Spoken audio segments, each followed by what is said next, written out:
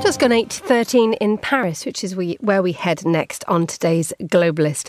Because having secured a convincing win in France's presidential elections, Emmanuel Macron has run into a lot more trouble in this weekend's legislative votes. All 577 seats in the Assemblée Nationale are open for renewal this month. President Emmanuel Macron's coalition needs to reach a threshold of 289 to win a majority. Last night, that proved much harder to achieve in the first of two rounds of legislative elections. Well, joining me now from Paris is the AFP journalist Florence Biedermann, and she's joined also by Nabila Ramdani, a French-Algerian journalist and broadcaster. Good morning to you both. Good morning. Good morning, Emma. So, Florence, based in Paris, could you just tell us exactly where we are at the end of last night when the results came in? Everything looked very, very wobbly for Macron. Yes, certainly. I mean, it seems that he could, again, just the first round, so you had to wait for the second one, he could lose his absolute majority.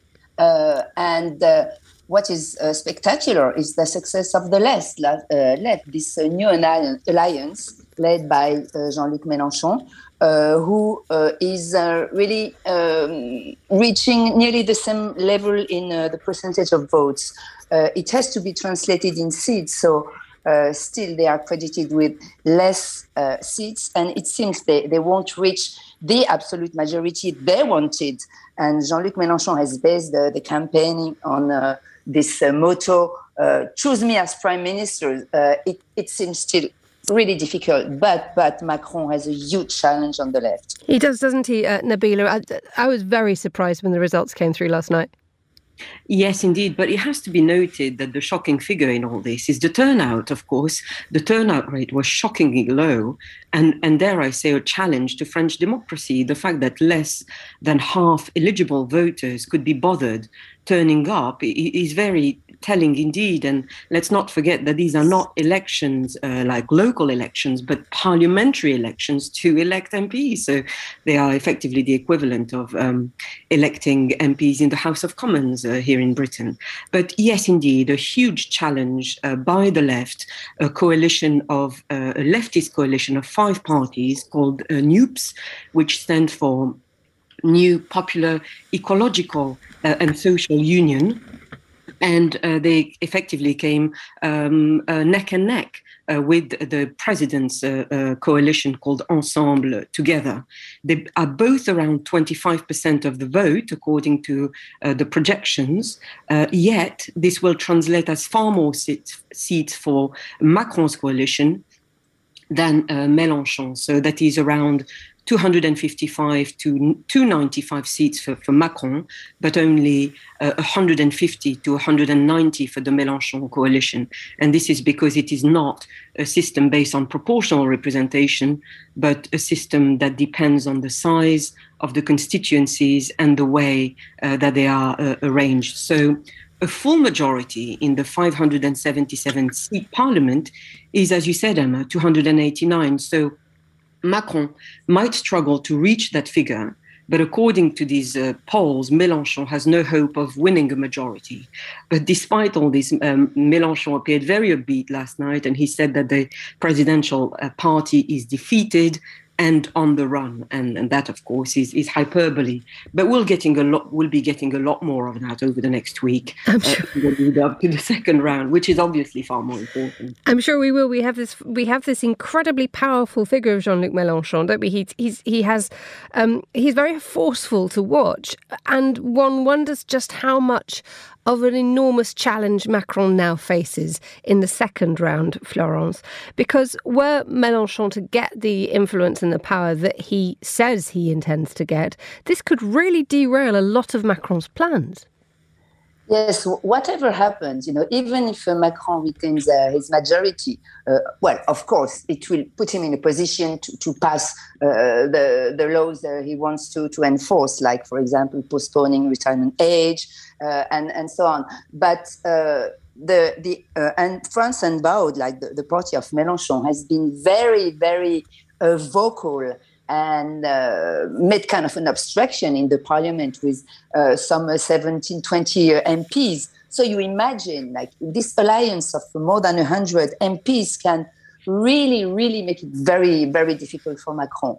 They can, block, obstruct. They can, they can really change the game in Parliament, and this is exactly what Macron fears. So it's clear, like from a few days, and this will be coming in the next week, that Macron is really insisting on the destabilization that voting for the left alliance could provoke, and is really making his best to present Mélenchon as a danger for democracy, because he supported at one point Putin. This is what he always mentioned in his talks. And the Prime Minister Elisabeth Borne also took stand to say, don't vote for these people. They're presented as a danger.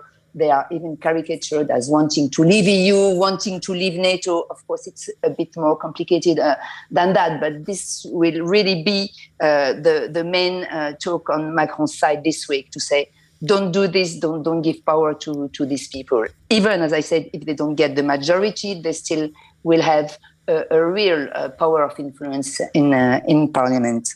Tell us a little bit about what yesterday's result, Nabila, suggests about the longer-term structure and map of French politics.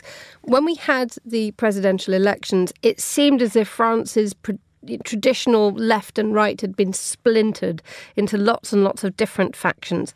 The fact is that the centre-right and the left have pulled together to face each other, and it seems like there's a more sort of a natural realignment of the French political system again.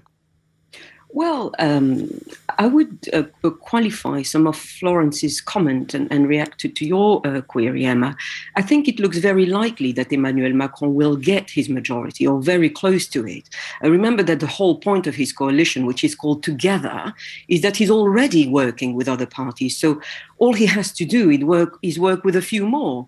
And this is what Emmanuel Macron has always done. He's not really a party man. He's a highly pragmatic independent who thinks he can work with everybody except the extremes. And I suspect that if his coalition falls a few short of the magic 289-seat majority, then he'll be working with the Gaullist Republicans, which won't be a huge problem for him.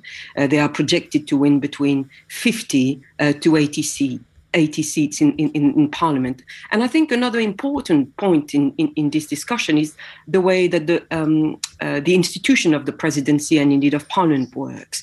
And Macron has already displayed a hard-headed willingness to bypass Parliament completely and bring in decrees. He did that in bringing decrees supporting businesses over workers, for example. Tough legislation, making it easier for employers to sack employees, was rushed through by decree in his first mandate. I think another important constitutional point to remember in this discussion is that the institution of the French president is one of the most powerful positions on earth. And when Charles de Gaulle created the Fifth Republic in 1958, he valued stability and centralized power over anything else, not least of all because France was on the verge of civil war with its Algerian colonies. So in many ways, the modern presidency is a crisis presidency designed to get things done and not to worry too much about extending democracy.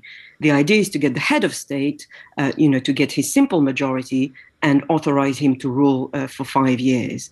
So there is an argument that the whole concept of parliamentary election only really means anything in times of what's called cohabitation, when the president gets no majority and the prime minister with a completely different ideology is thrust upon him. And this has only happened twice in France. The first time with François Mitterrand in the 1980s, and then with Jacques Chirac in the 1990s. So I would really be astonished if we are looking at a period of cohabitation starting this time next week, least of all with a former Trotskyite like Mélenchon turning up at cabinet meetings. Nabila Ramdani and Florence Biedermann, thank you both for joining us on Monocle 24.